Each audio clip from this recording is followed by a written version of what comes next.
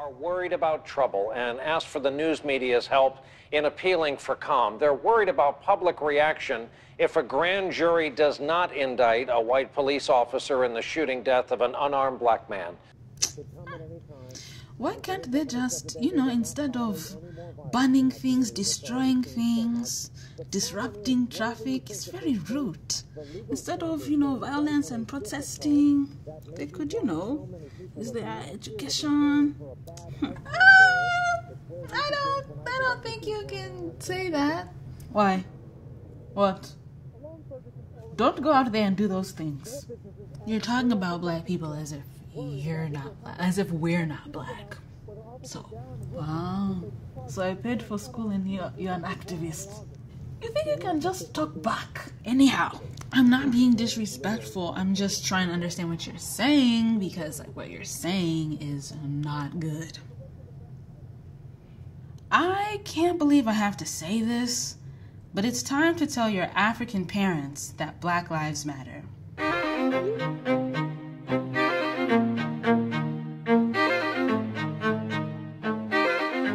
Hey YouTube world, it's me, Evelyn. I wrote what became this video back in 2015. I had a lot of discussions, mostly online. But by far the most hurtful and confusing ones were the ones that I had in real life with older African folks. This confusing brand of prejudice is something that really pains me and something that has got to go. So in this video, we got interviews, we got facts, we got figures. I'm getting my education on in hopes that I can encourage my fellow first-generation Americans to say it with your chest, because we ain't got time, all right? We need to come together, stat, all right, Umoja, and things of this nature. So what does it feel like to be Black in the US? In America?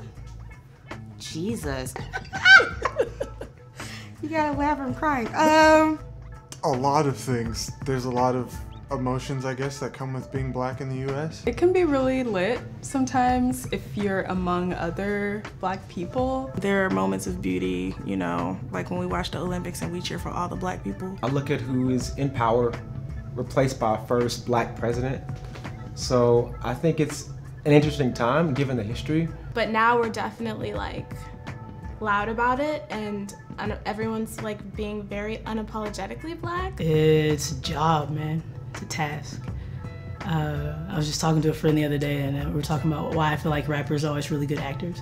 That's because I feel like Black people in general are just really good actors. It can feel suffocating at times. You're a reflection of all your skin folk, basically. Everything you do is representative of being a Black person. I feel like my whole life I've lived two lives. What do they call that, double consciousness? I really enjoy my culture, my experiences, but at the same time, sometimes I feel like I have to suppress myself, my true self. You are an African child. And usually that means you have African parents. They are solid and stern and only sometimes sweet. But they are yours. So imagine you visited them for some quality time. Everything is going all right, business as usual. But then, things get a little weird.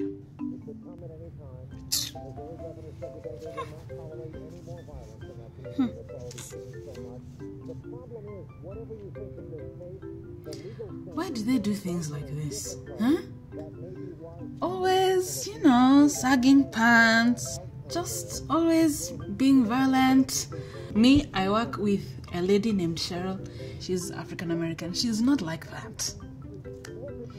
There's another guy, Marcus. I work with him. He was telling me he thinks that boy provoked the cop. And really, sometimes you don't know. Wait. What? What? Whew, child. Oh my God. Let's give it more context. Where did this begin? African immigration to the United States picked all the way up after the Immigration and Nationality Act of 1965. Yes, this is a history lesson. Class is in session.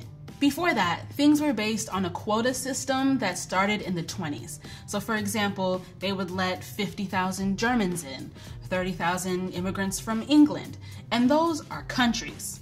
Girl, guess what the quota was for immigrants from the entire African continent in like 1929? 1,100. Because of the act, all of that changed so much that you can basically split the course of African immigration to the US into before 1965 and after 1965.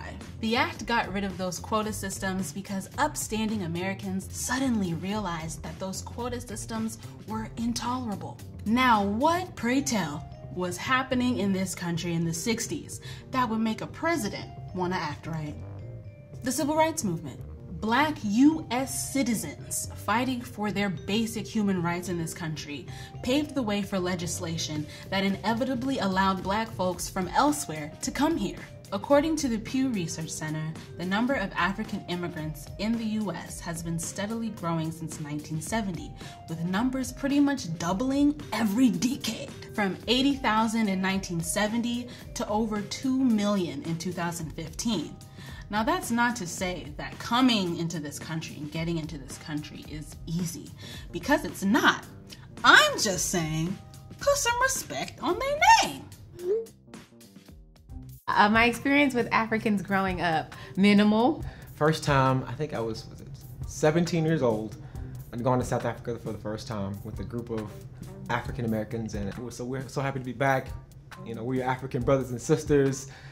And they're like, what's your native language? What tribe are you from? So it wasn't as welcoming as we thought. We thought it was gonna be like, welcome home, here are your gifts, you know? Like, no. My husband is Nigerian, he's first generation Nigerian or Igbo. And they were not pleased when he told them that he was, when he told his family he was dating a Black American. They were still feeling like he should have made more efforts to find another Igbo woman to like date and eventually marry. I was more concerned with how he was gonna manage that. That's more important to me. Because people can't control what families they come from. It's just about how your spouse manages that relationship. And we're married now, so it went well. Actually, older Africans love me. I am always, oh my daughter, how are you doing today? It's like, I just feel welcomed into the fold, you know? So like, Nigerian aunties love me. Nigerian dads don't really talk a lot, so, you know. I grew up with a lot of kids that were African, some of them first generation, some of them weren't born here. So I had a cool experience in getting to get that diversity from a very young age. As I got older, it changed, especially when I went to college. My experience didn't start till I got in college, and I just felt othered. I felt like I couldn't relate to them. I felt like I was less than. I didn't feel as intelligent. Well, I attended the University of Houston, where my assumption is most of the Black population is Nigerian. So it's like, whoa, this is a, you know, it was a lot of culture like take in, which I thoroughly enjoyed. When I went to college, and I remember there was a was it Black African club or something like that, and I was like, I'm Black, I could be in that, because I kind of like, I mean, I don't know where I'm from, but you know, it's gotta be from some African country. And they were like, no, you can't join.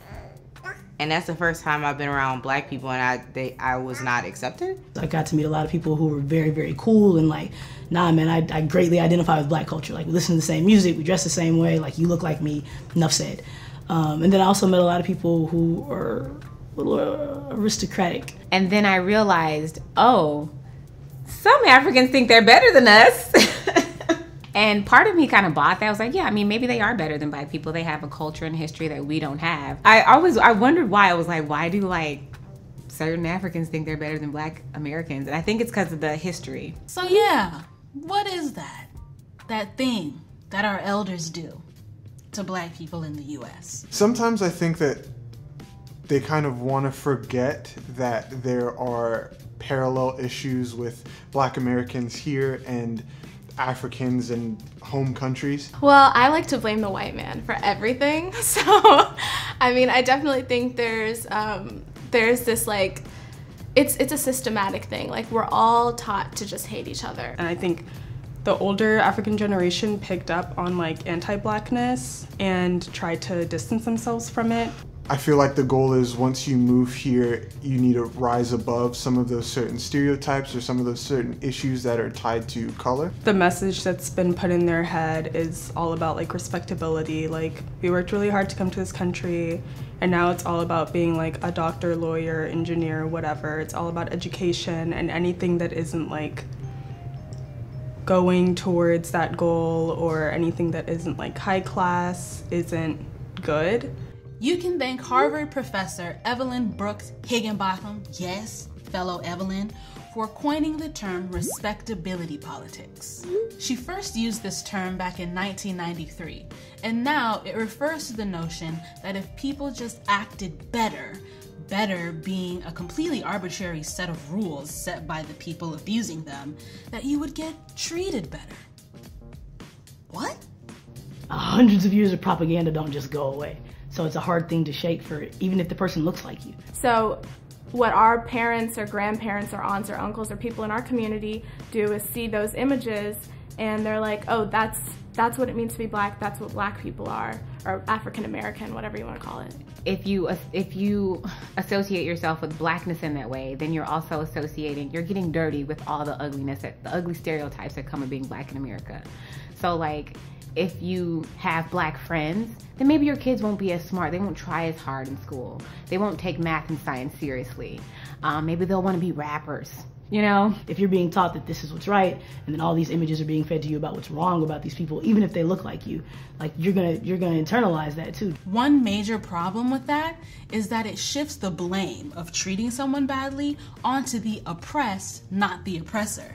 The other problem with respectability politics is that they don't work. I distinctly remember having a Harvard-educated, sometimes corny sounding, okay, biracial black president, and folks wasn't necessarily jumping for joy at the chance to respect him. I mean, folks elected a hot Cheeto afterwards. So where did respectability get us? And I ain't got no masters, okay? All I know is that every judgmental is a chance for us to step up and help our African parents or elders understand the ways in which they're perpetuating white supremacy. Yeah, I said it. Oh my God, I'm a woke YouTuber now. I get people wanting to retain their culture. Like, maybe not, I don't want you to be considered black because of these negative stereotypes, even if I'm woke enough to recognize that that's ridiculous.